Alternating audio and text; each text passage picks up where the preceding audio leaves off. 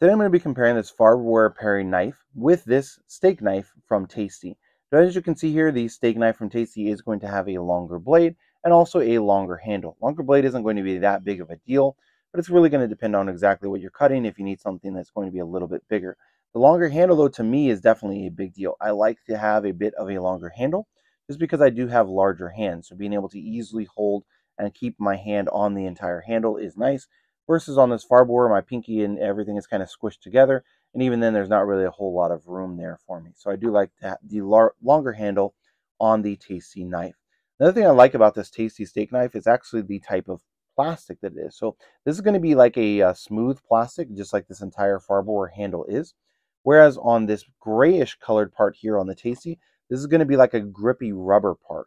So that makes it a lot easier to keep your fingers on it without having to apply as much pressure. Whereas with this Farberware one, since the entire thing is made of smooth plastic, then it's going to be harder to grip it for longer periods of time. So I do like that on the Tasty.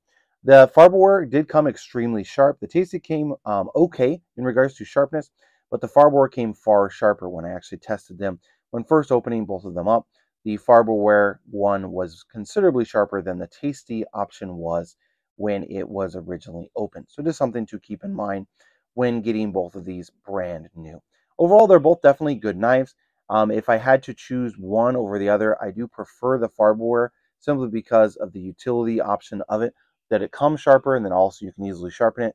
This one does have the serrated at the top and then the regular at the bottom, so it does give you some different options.